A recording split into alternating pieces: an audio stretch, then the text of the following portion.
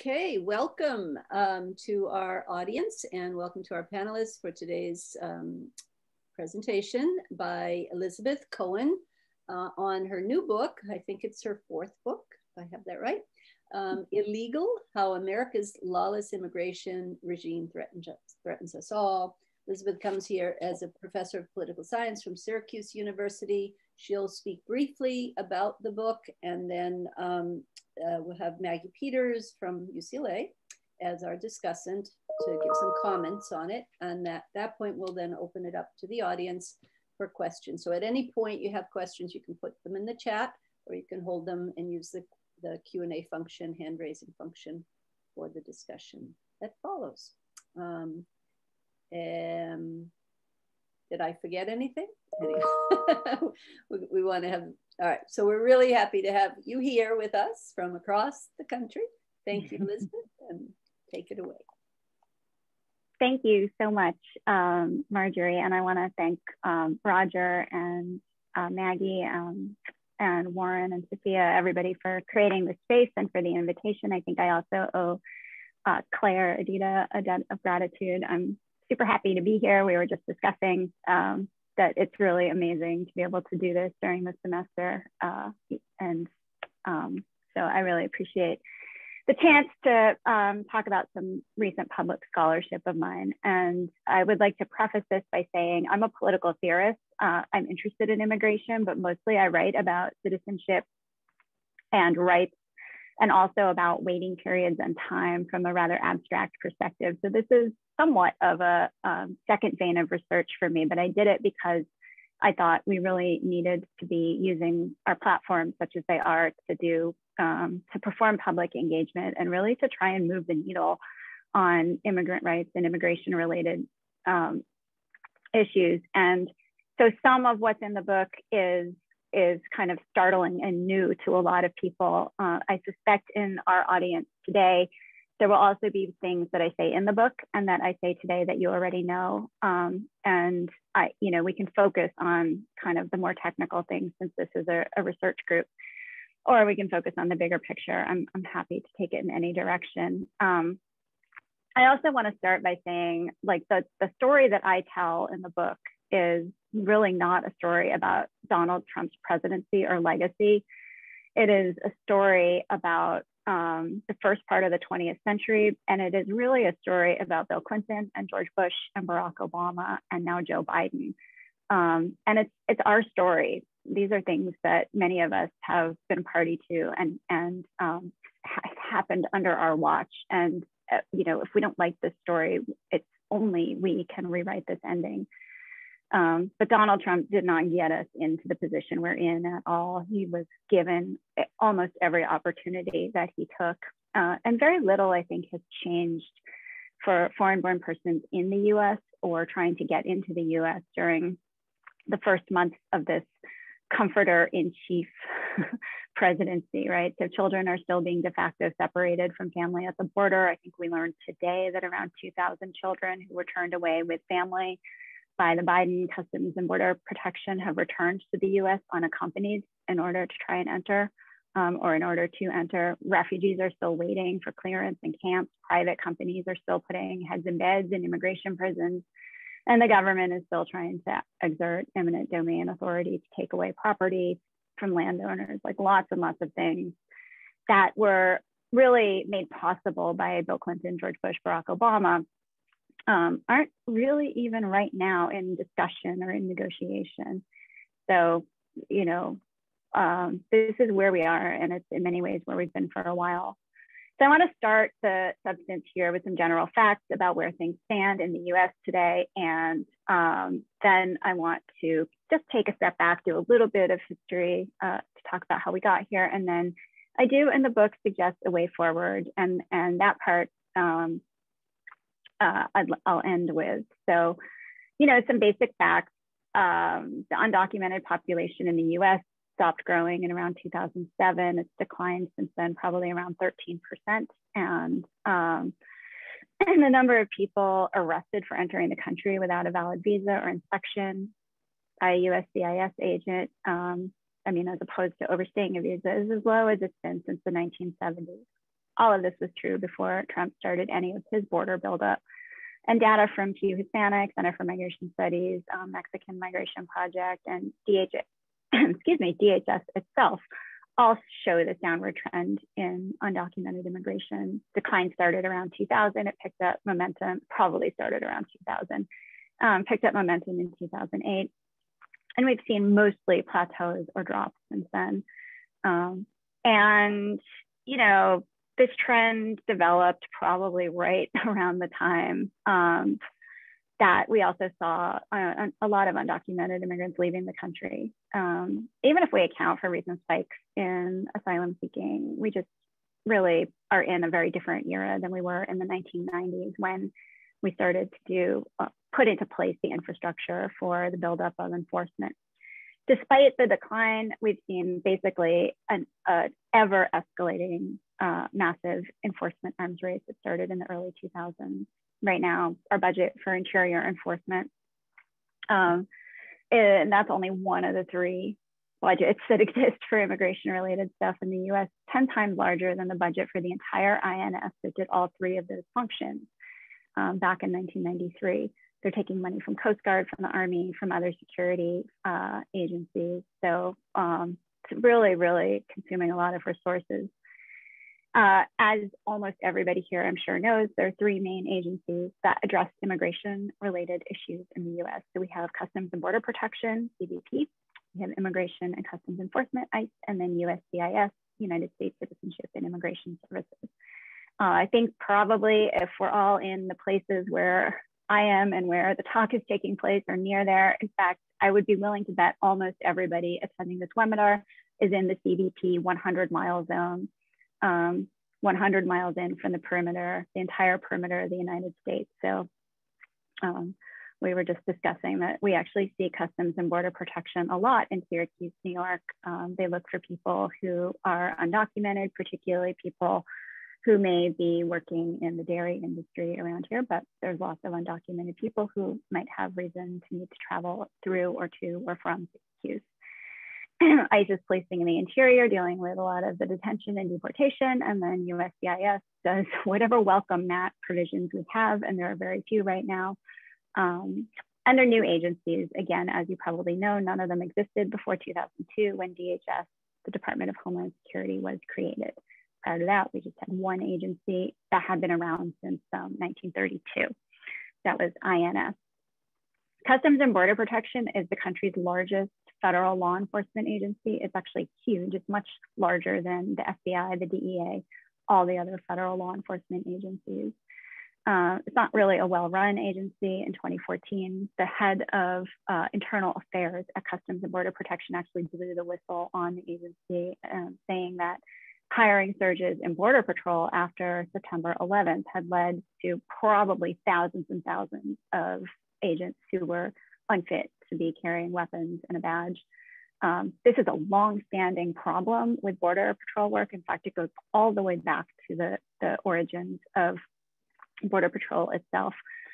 But now, which is when we have to worry about this, we know Customs and Border Protection agents are 5 times more likely than any other law enforcement agents to have been arrested or to be arrested. And they have been found to be torturing people, stalking people. We've had a serial killer in CBP, illegally collaborating with armed citizen militias who think that they are, they're cosplaying essentially, but with real weapons in some cases to try and intimidate and in some cases assault people that they have decided are undocumented immigrants. ICE is also enormous, big and bad, as I sometimes say, in some of the same ways, some different ways. We're just holding in detention a vast number of people. There's been a dip, mostly due to the pandemic, but it's hard to say that ICE itself has really changed or that, the contracts they have with private detention companies are going to change. Between 2010 and 2016, so like all pre-Trump era, ICE officials indicated to investigative journalists that they'd received 33,000 complaints of physical and sexual abuse in their facilities, including numerous cases in which people died in ICE custody. And you have to do a lot of FOIA work in some cases to find out what ICE is doing. So it may in fact be the case that more people are dying in ICE custody than we know. A good deal of the approximately 18 billion we're spending on enforcement every year ends up in the hands of executives who run the private detention and monitoring facilities that ICE relies heavily upon. Biden has committed to ending private detention facilities for federal prison inmates, but ICE is really like a bigger part of those arrangements. And as far as we know, that's not ending anytime soon. I'd also like to draw attention to the fact that the companies that run these facilities, particularly CoreCivic, also sells to people who have to wear electric monitoring equipment, that equipment. And I started writing this book, I really did not realize how dangerous that electronic monitoring can be, but in fact, it malfunctions and sends incorrect information about people who have to pay for it again themselves on a pretty regular basis. So not only are these companies making money from it, but in many cases, it's not even really achieving what it's supposed to achieve.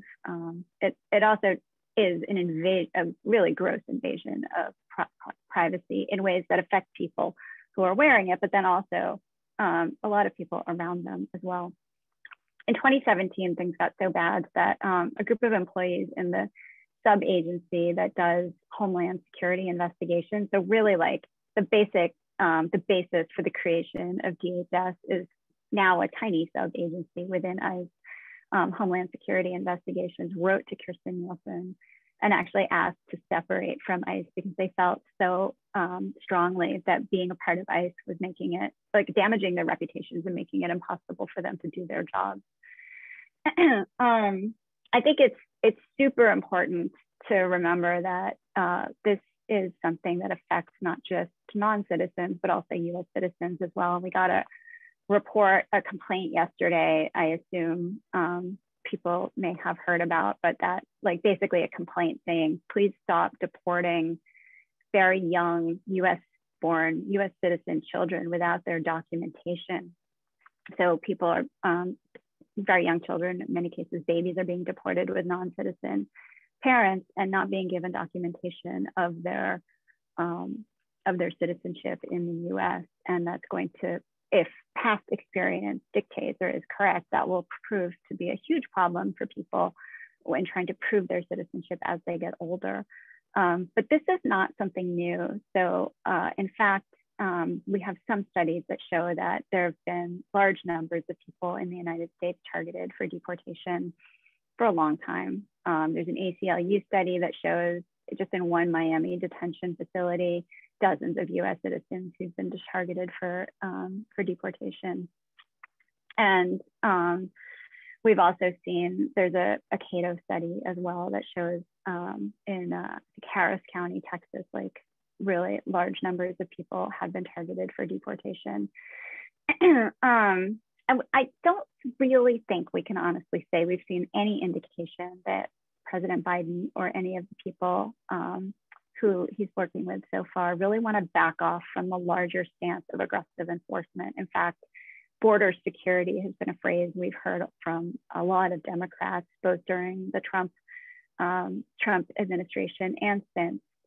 We're starting, like I saw Schumer yesterday kind of making some friendlier noises, but border security has been something embraced by a number of prominent Democrats, and it has been at least since Bill Clinton's presidency. Biden has proposed a plan for regularizing undocumented immigrants in the United States today, but it's not really predicated on less aggressive enforcement. It's in many ways probably is a call for certain types of more aggressive enforcement. Biden has also supported and continues to support more temporary short-term worker visas for people coming into the US. And again, it is very safe to assume that if we invite people into the US with no pathway to ever regularizing for short-term work opportunities, given the way human beings' lives unfold, that will lead to some people becoming undocumented. We know that a large proportion of our current undocumented population are people who entered with visas and then overstayed their visas or in some other way became undocumented. And so, you know, that guarantees, again, that there will be more justifications offered for growing and maintaining our enforcement machine. So let me just step back just very briefly and look at this in a little bit of historical context. People argue about this, but I pin the date of the invention of what is often colloquially and unkindly known as illegal immigration. The crime itself only becomes a crime in 1929 when there are penalties imposed by Congress for being in the country without, or entering the country without proper papers. And when we had closed the borders in 1924. And when we reopened the borders in 1965, after those many decades of fairly closed borders, the congressman who agreed to do so really very deliberately and openly chose a way of doing so that they thought incorrectly would guarantee that immigrants from countries that had been sending immigrants, you know, for decades, European countries, would kind of compose the population of people who continued to come. And I just say this because I think it kind of demonstrates that we have this sense of ourselves as an immigrant nation that's quite complicated and circumscribed in a lot of ways. And much of what people don't like about immigration enforcement and nativism right now is very much a part of the tradition of this immigrant nation, country of immigration. One thing, though, that I think has really dramatically changed in the middle of the 20th century is our commitment to allowing people who are here to stay. And for most of US history, it was considered really important to try and attract immigrants to the United States who explicitly said that becoming a citizen and committing to the democracy was their intent, that that's what they wanted to do. And in the 1940s, I think we really make a dramatic shift with our the creation of Bracero and H-2 visas. We shift from being a country where permanence was really important to one in which we were really starting to look for people who would explicitly say that they did not plan to stay in the United States. And that only proliferates after 1965. And as you can see with Biden's immigration proposals, it remains a really important part of how we think about the border and about people trying to enter the United States.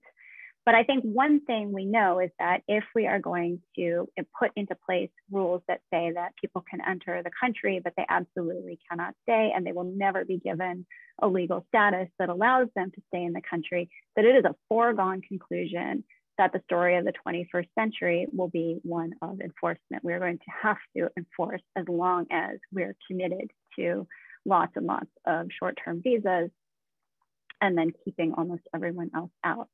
So we can talk about, you know, the refugee cap that the Trump administration set. We can talk about closing off opportunities for asylum. But like, you know, I think the fact that that is not changing indicates that we are still very much in an enforcement moment. Title 42, which is probably illegal, is still in place, and children are still effectively being separated from their families.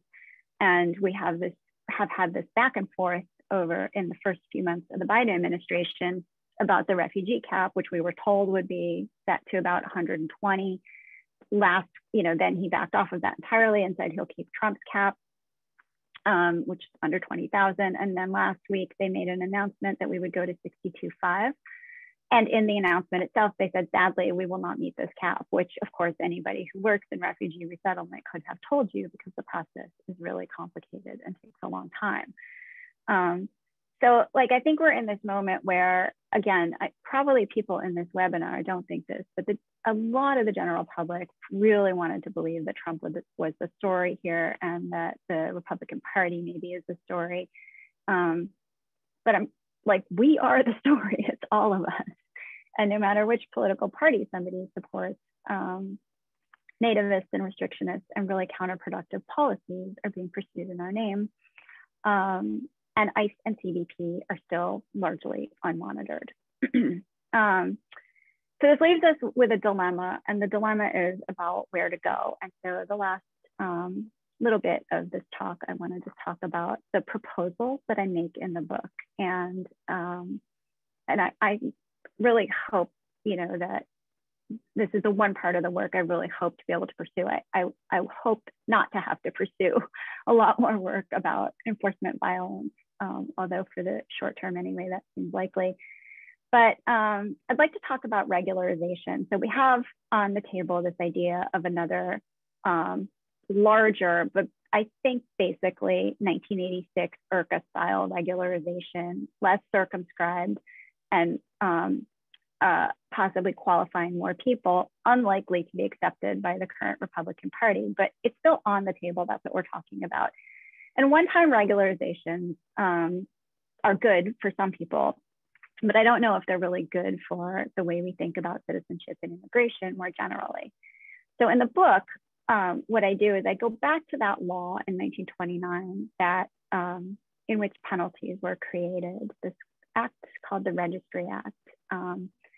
And it was really interesting to me because this other half of the Registry Act exists that isn't really about undocumentedness and penalties. It's about relief for people who've been in the country for a long period of time. In that case, there was a widespread acknowledgement that we weren't really doing a very good job of offering documents to people and then checking those documents. So there were people in the country who hadn't had the opportunity to enter with the proper inspection and papers. And there were also, and Congress, while discussing this, is very aware of this, people who had simply entered in ways that were considered irregular. And the floor debates about this, like the floor debates about registry in general, are extremely nativist, and there's nothing to like about them. But one of the things I find interesting is that there's also this kind of reading of letters from constituents who are settled in the US and are really worried about being deported or having to live in the US kind of without papers and never knowing what's going to happen to them next. And so they're writing these letters to their congressmen who they consider to be their representatives, right? They consider themselves to be constituents because they've put down roots. And congressmen are reading them out or referring to them and saying like, it would be extremely un-American, it would be appalling and embarrassing to turn down my constituents who have been Americans, even if they don't have authorization and papers, to have to say to them, no, we can't help you. And so in this Registry Act, they create a provision that people who had been in the United States at that point since 1921 would become eligible for like the 1929 version of Pathway to Citizenship. And so that's like, in a way, a one-time amnesty, right? Because it pins the date to 1921 and it's 1929. And as we know, time only marches forward. So it's only going to attenuate the opportunities over time. But we do update the registry date 4 times. And most recently, we updated it in 1986 during the discussions for IRCA. We updated it to 1973, which I'm sad to say because that's right around when I was born. It's really a long time ago now. So it's not of much use. Like I've seen immigration lawyers online saying it's like finding a unicorn, finding somebody who qualifies for registry now. But I think that we should be rethinking registry. And some things I think are good about registry. It tends to require a period of residency, which is already a principle very well respected in not just US naturalization law, but the world over. This idea that a period of residency qualifies somebody for citizenship is very universally respected. The other thing about registry is it doesn't have to be a one-time amnesty. We could, in fact, decide we're going to set ourselves a schedule for updating registry every so often, and thereby provide a way for people to become citizens after they've lived in the United States for a period of time without regard for whether they've at some point overstayed a visa or entered the United States without an inspection. Our other option is to kind of continue as is, at least since 1986, if not earlier, constantly investing more and more in enforcement and never really addressing the fact that we live in the 21st century and mobility is just a fact of life. I also think it's worth pointing out, I don't personally believe human beings should have to prove their usefulness and their economic productivity to be allowed to exist, but we do know that the US economy benefits in all kinds of ways, not only when we have more open immigration, but when we ensure that foreign-born persons in the US have legal status and can naturalize. And a one-time amnesty just doesn't accomplish all of that. So that in a nutshell is the policy proposal that I think is the most important that I provide as a way forward in the book. I want to just say one more thing before we end, and that is when I give public talks on this to people who are interested in immigration, but not necessarily research experts, a question I often get is if I am one of those crazy open borders people. So I just want to speak to that before it comes up and say something. I, in the book, include just a really alarming set of illustrations of how out of control our immigration enforcement system is. There's a lot more. I had to edit a lot out. And I think anything that requires such huge budgets, military grade weapons, the appropriation of private and public land for fortified walls, the incarceration of millions of people and lifelong trauma to children and adults has to justify itself. I'm not really interested in litigating open or closed borders. I just think if you want billions of dollars for something like this, you have to prove that it's doing some good.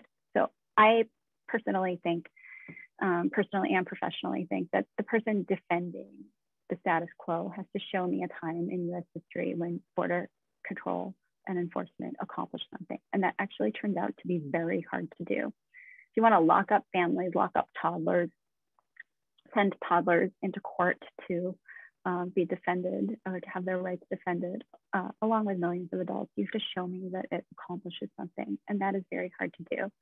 And if you want to turn our borders into war zones where parts of the Fourth Amendment are actually really not enforced, you have to show me that there's a good reason that I should be giving up my safety and my rights along with other people around me. And that's almost impossible to do. And if you want immigration policy that funnels money to a few private corporations and away from national security, you also have to show that that accomplishes something. And that is really hard to do. Our immigration enforcement regime is in a shambles because immigration is some kind of problem. Immigration isn't a problem. It's a shambles because we've let people who have private interests, whether they're political or material, steer the ship. And that's not a way to run agencies. It's also deeply corrosive to core principles of democracy. So I think the burden of proof lies with people who want to defend things as they are, not with people who want to change things. So we've got some work to do, but my work to do right now is in answering questions, and I hope being able to respond to some of the commentary that I hear is coming. Thank you so much. Yeah, thank you so much, Elizabeth, for that wonderful overview. And we're going to turn now to Maggie Peterson, who is going. I think Marjorie just went on mute. Oh, okay. Whoops. So we're going to turn now to Maggie Peters, who will give some comments on this wonderful book. Great. Well, thank you so much, Elizabeth, for your presentation and for the book. It's a really interesting read. It's a quick read. So if you were wanted to give something to a non-specialist, like, or, family member on this topic, I highly recommend it. It could also be good in an undergrad class that's not too technical, but really goes through the big issues. So let me just go through and talk a little bit about the book. So it's sort of split into two halves. The first half really discusses the lawlessness of the immigration enforcement bureaucracy. And the second half talks about the history about how we got there. So I think the first half really makes the case of